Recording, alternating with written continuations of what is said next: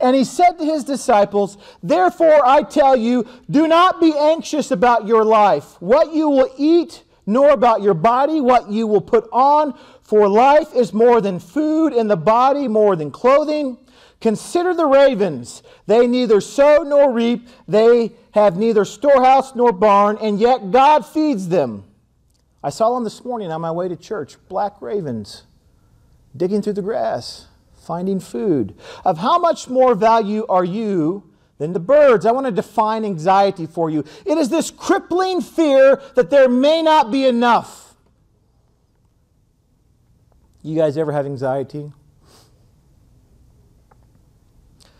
Anxiety strikes at the heart of both rich and poor. For the poor, anxiety focuses on whether you're going to have enough to survive. For the rich, anxiety focuses on whether you're going to have enough to maintain a standard of living.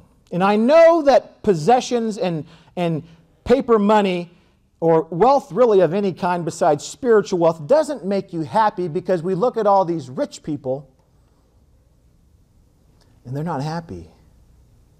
Movie stars, many of them seem like they have a terrible life. Rich people acquiring more and more and more, and in the end, they go to the same place we do. You see, Jesus is saying life is not found in the most basic possessions, food and clothing.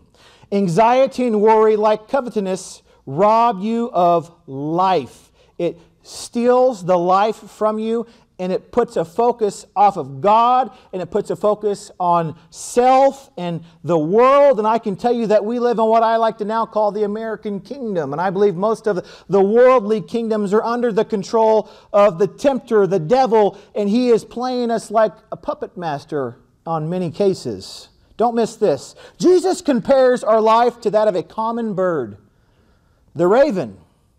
He makes the point of how God provides for that raven on a daily basis, the very raven that you'll hit with your car, the very raven that will lie dead and no one will even care. And then he says, how much more value are you than the birds? Birds we see everywhere, all the time. And Jesus says, you are of immense more value. You are created in the image and likeness of God, Genesis 1:26 and 27 tells us.